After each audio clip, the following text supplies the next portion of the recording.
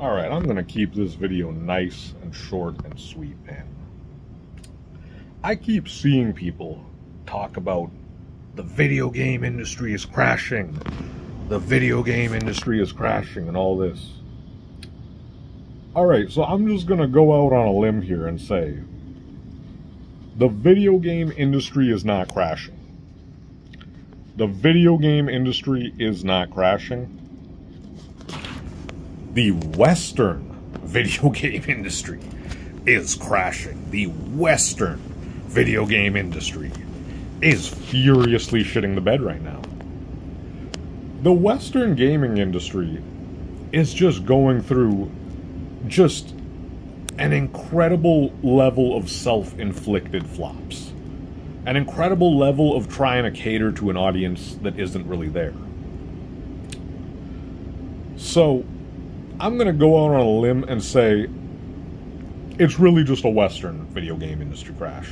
And on top of that, I'm going to say that the modern video game industry, the game industry in the year 2024, or the 2020s decade, has just turned into 90s rap music.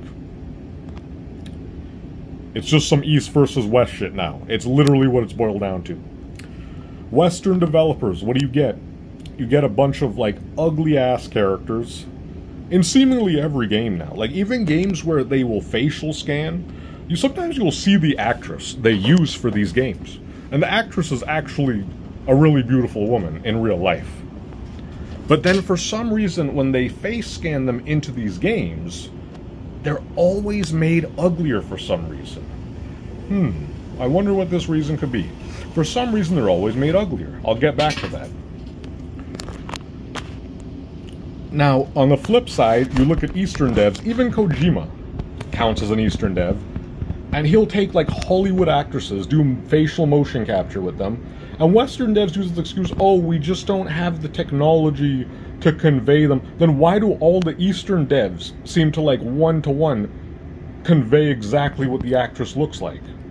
Lea Seydoux and all these different actresses in Death Stranding, the Korean actress who was in Stellar Blade, all these MMO games have, these Korean MMO games have extremely realistic motion capture for the characters.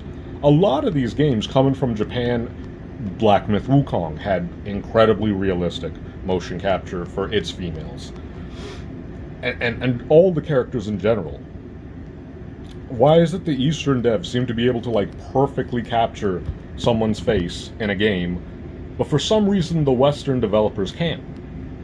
Well, I honestly, and I know this is going to sound weird, honestly think the main reason is they make the females look uglier so that transsexuals and ugly women at these companies can feel better about themselves. I'm 100% convinced this is what it is. Let me tell you, let me let you guys in on a little secret of the Western gaming industry. 95% of the time when a woman works at a Western game company, like 98% of the time, when a woman works for a Western game company, they're either transsexual or they're really ugly. Or they're, like, ugly as sin. Like land whale, just like... I don't want to get into it, but most of these women, when you see the type of women who work for these gaming companies, they're either a tranny or just hideously ugly. Like, they almost may as well be a tranny at that point. You look at these Asian companies, and a lot of these character designs, like Eve from Stellar Blade, Bayonetta, like, Western journalists will be, oh, these characters are over-sexualized and they're unrealistic. Bro, these characters are made by Asian women. These characters are fucking made by Asian women, bro. Like, I don't know how, like...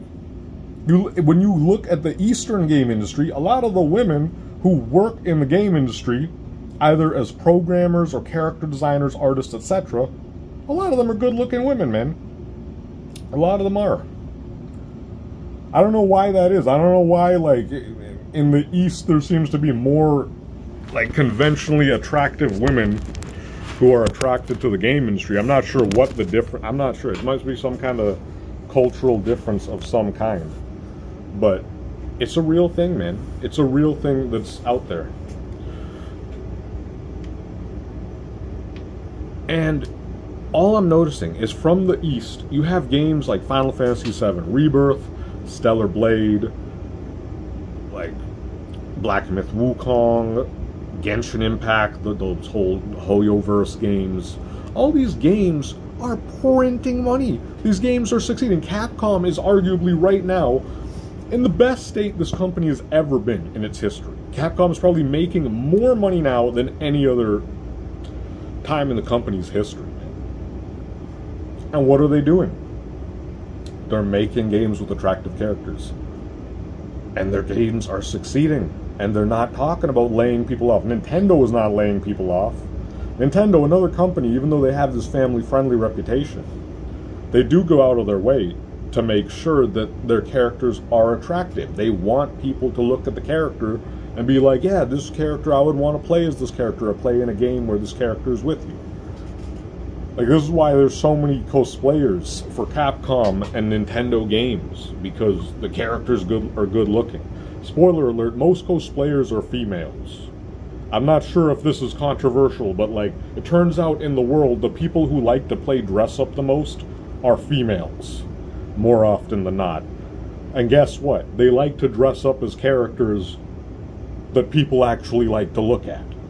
Surprise, surprise. All these things tie in together. All these things lead to games succeeding or failing. So I just wanted to comment on this real quick. Make this video relatively short and sweet. There's no there's no game industry crash. There's only a Western game industry crash. And right now, the game industry really feels like it's some 90s beef shit, some East versus West shit. I honestly think that Western game developers, for the most part, the game series I've truly loved from the West are usually first-person shooter games. Western developers understand gunplay better than the Eastern devs do. The Eastern gamers are not super into the whole gun thing. Even in games that do have guns, like Metal Gear Solid, you are encouraged not to kill people.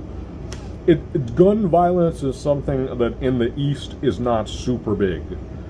Like, yeah, they do make some games with it, but not in the way that Western devs are like, every game is about shooting, almost. Or at least the games that are mostly successful are about shooting. Call of Duty, Halo, like Tom Clancy, that sort of thing. Ubisoft, that's a whole nother discussion, man. Anyways, that's enough for this video. I'm out.